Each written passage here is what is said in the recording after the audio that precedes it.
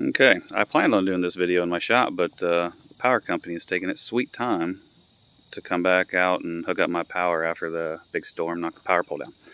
Anyway, in this video I'm going to show you how to install a Honda Civic.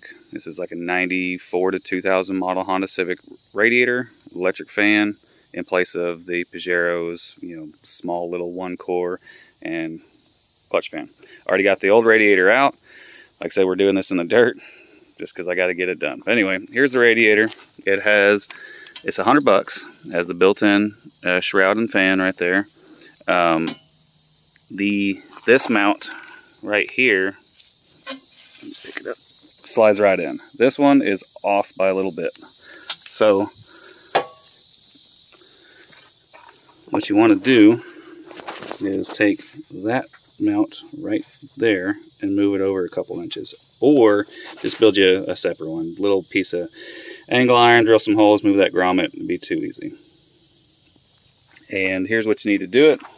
It will be your upper radiator hose, and that is your lower. I didn't do the R&D on this. Somebody on the Facebook group did and found out these hoses work perfect. So again, I got them off Rock Auto cheap. And while we're in there, we're doing a Motor Rad thermostat. This is, if you look it up, it's for a Geo Metro, 180 degree temp.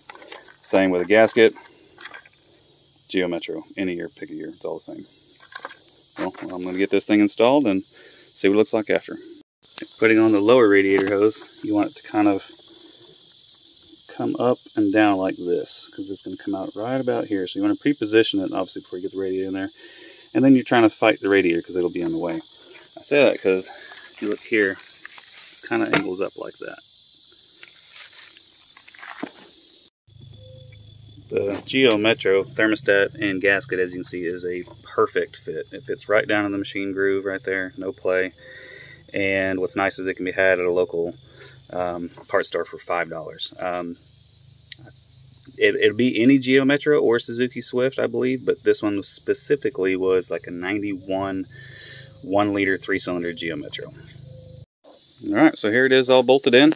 If you want to keep it cheap and you got some tools, drill bits, saws, whatever, you can get some aluminum flat stock and make these mounts. I bought an upper radiator mount for the same Honda Civic. I've ordered two, but only one came in. You see, they line up with the old shroud or radiator bolts. Just get a pair of those and like a fender washer, and you bolt it to where the shroud mounts, and that's nice and firm. A little bit of wiggle over here if I really push. Like I said, another mount right here, and should be rock solid. The fan, for now, I'm probably just going to wire it to come on with a switch in the AC. I'm going to get like a temperature probe switch, fan controller. Go see how I like this though. What's nice about this though is if you look, it's almost the exact same size and spacing. So if you wanted to keep your mechanical fan, you could. We'll see how much electrical draw this creates versus the mechanical loss of driving a clutch fan, and I may just swap back out for the clutch fan. But definitely one of the larger aluminum radiator upgrade. If you got any questions, let me know. And you do have to get a longer overflow hose. It's short by just a few inches. If the nipple was on this side, it'd be perfect, but it's not. It's here, so that's what you're stuck with. But for $100 upgrade, $100 for the radiator. I think I've got maybe $30 in the thermostat, hoses and clamps and everything. So $130. You buy it stateside, you could have it in a few days. The reason I pulled this one out is because I sold my other Pajero to a guy, and that radiator went out, and he could not find one. Couldn't find one stateside at all. So I was already planning on doing this swap. So just kind of as a favor to him, I pulled it out, sold it to him.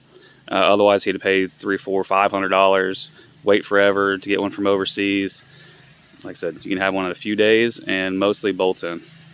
Also, I did not redo the lower mount because it goes in this side on the very bottom, and in this side, it sits on the mount. So it's really firm. Like I can't really get any movement out of it.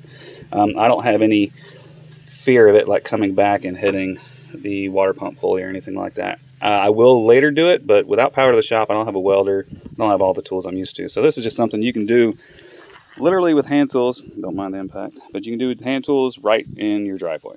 Pretty easy deal. Since that last clip, I've put about 1,000 miles on the Pajero and actually got the other upper radiator mount put in, and it works great. I did have to upgrade the electric fan to a Hayden model that has a higher CFM. I'll leave a clip in here, and then also a Hayden fan controller. Like a lot of people in the Facebook group have mentioned, it does struggle to keep good temperature above 90 degrees Fahrenheit outside, above 55 miles an hour.